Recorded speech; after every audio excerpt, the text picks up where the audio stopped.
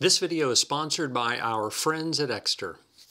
You know, every year Apple updates its iPhone software, and this year is no exception. iOS 18 will be out soon, and you'll be able to update your iPhone, which, sometimes makes it feel like a new phone. I don't know about you, but it seems like there are some years there's a lot of hype about the latest software, and then I run the update and everything pretty much feels the same. Not this year. Hi, my name is Rich. If you're new here, welcome. I make easy to follow videos on how to use your iPhone and iPad without going nuts. If that sounds like something that might interest you, please consider subscribing. Because unlike every other subscription you have, subscribing to this channel is free. Today we're going to look at what's coming around the iPhone corner. Okay, let's get started. Okay, first up is just the new home screen customizations that you can do. In the past you always had your icons up here, and whenever you added a new icon to the home screen, let's just add one. I'm going to tap Add to Home Screen. It would just go like that right there. But now you can adjust those any way you want. So if you tap and hold on the screen, you can actually move them like this.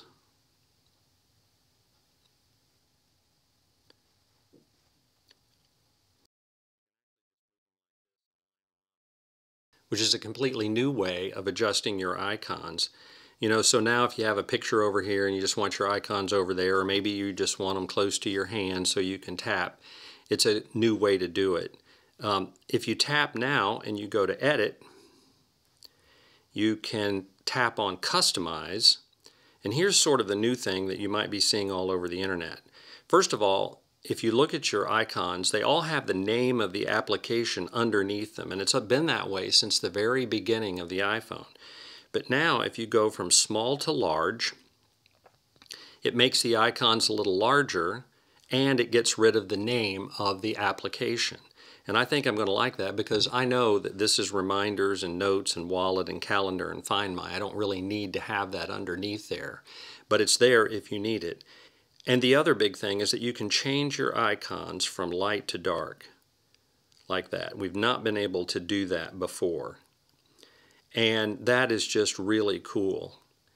You can also tint these icons. If you notice, they're all sort of the same colors they were. Notes was yellow and black and all of that kind of stuff. But again, if you go back into Edit and you go to Customize, now you can change them to tinted, and you can just change them like that, and you can lighten them up.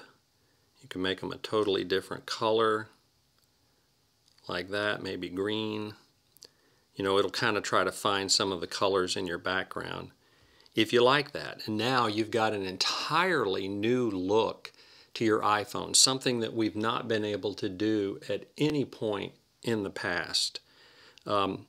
I'm not sure how much I like that, but I'm going to play with it and just see. But I know that I do like the dark icons. And if I turn off tinted, if I go back to dark, I can turn them off and get them back to the way they were before. But that's pretty cool. Okay, next up is Dynamic Island. I don't really think this is a big change, but it is kind of handy. If you notice, there's nothing up in Dynamic Island. This little black thing up here at the top is the Dynamic Island. If I open the clock app though, and let's say that I want to set a timer for 15 minutes, and I just tap it like this, and now the timer is running. If I go away from the timer, it now shows up in the Dynamic Island. So you don't have to have the timer on your screen, but it's still running in the background. If you tap on it, you can open it back up and see that it's still running. If you want to just close it, you can tap and hold like this, pause it like that, and then tap the X, and now you've got it closed. And that's kind of handy, I guess. I'll see whether I use that feature or not, but at least you don't have to have the whole big app open while it's running. Another thing is that you can turn on the flashlight, and now you can see I've got the flashlight on, and it shows up in the Dynamic Island too. And if you tap on the flashlight, you can turn it off from here. So just tap it and now it's off. And now you don't have to mess around with opening Control Center and turning the flashlight off. Just another little handy feature. Again, these are kind of small changes. I'm not sure how much I'm going to use the dynamic island stuff, but at least it's there.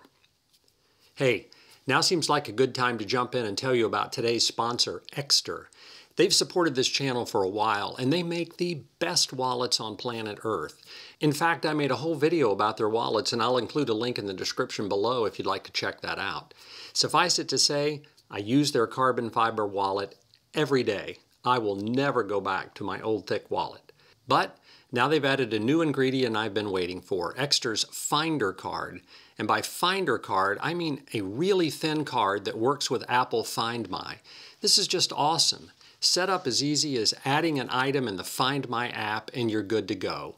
Pop your Finder card into your Ekster wallet and you'll never lose it again. I don't normally leave my wallet laying around, but I have misplaced it a number of times and I have to retrace my steps to find it. Not anymore with the Finder card. Now, should I leave my wallet in a restaurant on the table or in the center storage compartment of my car, I can open the Find My app and, find my wallet. How cool is that? Whether I'm using the minimalist aluminum wallet or the gorgeous leather wallet, I always make sure I've got my Finder card installed. It works seamlessly with my iPhone and provides peace of mind that wasn't there before. This really is an innovative product.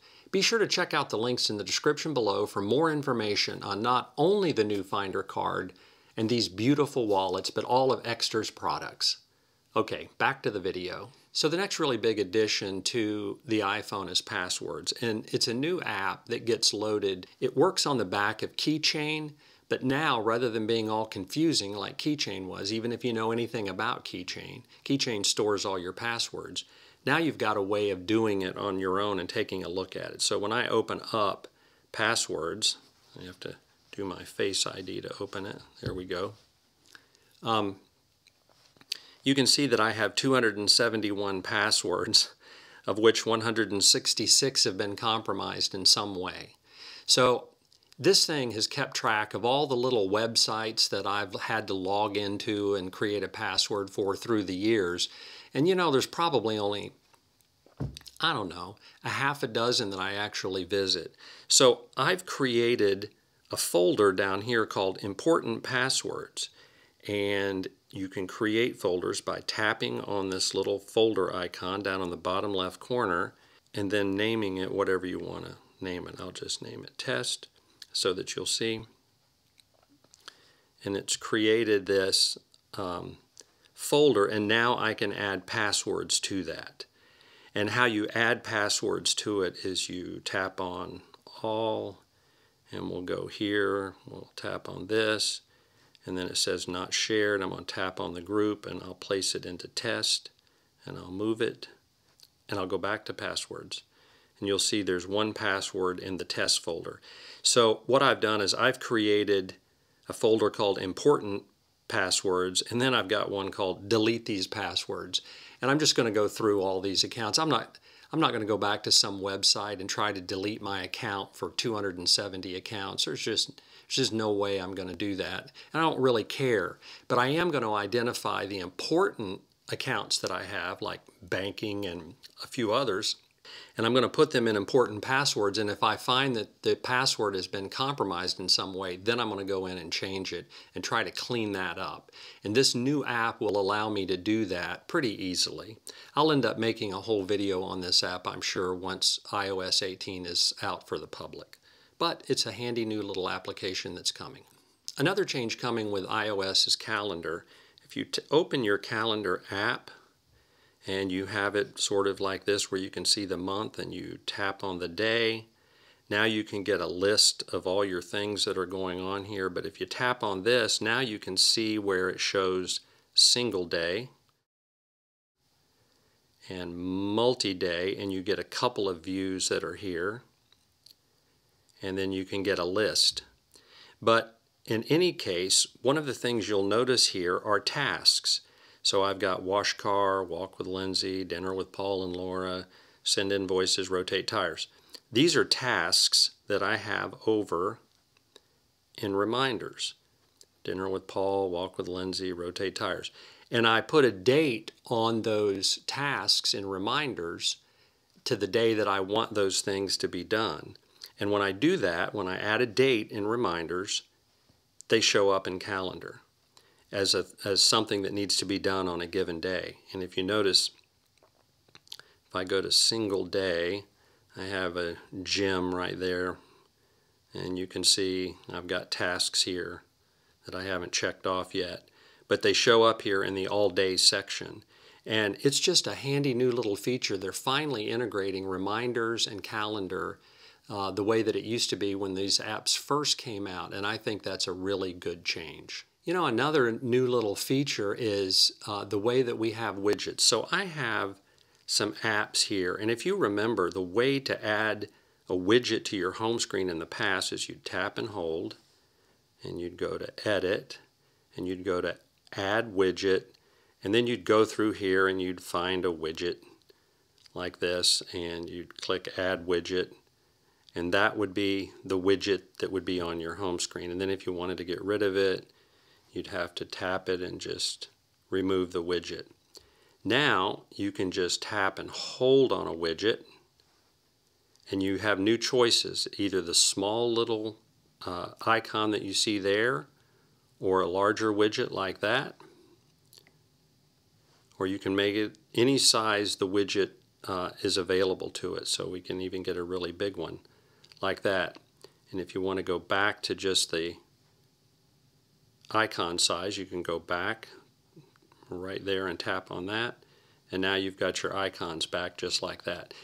And that's just a little shortcut way to take care of creating widgets on your home screen without having to do a lot of pressing and clicking. I think this is definitely going to be a feature I use. So I've made a couple of videos on Control Center. To get to Control Center, you just swipe down from the right, and now you're in Control Center. And this kind of looks like the old Control Center. But now, if you can see this, you've got these little icons, kind of tiny ones down here. It's for music, for the home app, and then for Bluetooth and Wi-Fi. And if you tap on that, it takes you to the music app right away. Or if you tap on this, it takes you to the home app. Or if you tap on the little Wi-Fi, you get all your cellular data, personal hotspot, and information like that. This little heart is the favorite things that are up here. And you really couldn't do much to Control Center. You could go into settings and add a few things to Control Center, but now they sort of streamline that too. So if you tap and hold, now you can see you've got these little corner things here, and you can grab it and resize the widget to the size you want. And if you'll notice, you've got some blank spaces down here, and you can add a control if you want to. So you tap on Add a Control, and now you've got all different kinds of things down here that you can add that you didn't have the ability to do before. So we'll just put the calculator in there, and now I've got the calculator, and if I just tap away, it's there. You can move these things around the way you want, like that, and sort of organize it in a way that makes sense to you. And by the way, you have your old Control Center here, but you can just slide down and kind of go through these just like this. If you don't want to tap on these little icons, you can just slide like this. So now Control Center has a whole lot more functionality. I'll be making a video on this too, because this is one of those things that'll be really handy once you get the hang of it. Okay, the last thing I want to show you is just some lock screen customization. So to get to your lock screen, you just slide down like this, and you tap and hold, and you go to Customize. Now we're going to customize the lock screen, so I'll tap on that. And now if you notice, we always had the flashlight and the camera down here, but now you can change that. If you don't want that, you can hit the little minus and get rid of it. And now you can tap the plus, and now you have a whole bunch of other choices that you can put in there. If you want to put the magnifier or change it to dark mode or something like that, you can. You can get to your home or your music. I'm going to add Quick Notes. So now Quick Notes is down here instead of the flashlight. If I just tap Done, and tap on it again. Now I've got quick notes. So when I pick it up, if I want to make a quick note, I can just tap and hold, and I've got a quick note right from the lock screen. I don't even have to go into the application to get to it anymore or swipe from anywhere else. I can do this directly from the lock screen, and when I'm done, it takes me right back to the lock screen. Pretty handy. You know, this is one of those years where it feels like a real change is coming, the kind that'll change the way I use my iPhone, but we'll just have to wait and see. Okay, that's it for this short review. Thanks so much for watching, and I'll see you in the next video.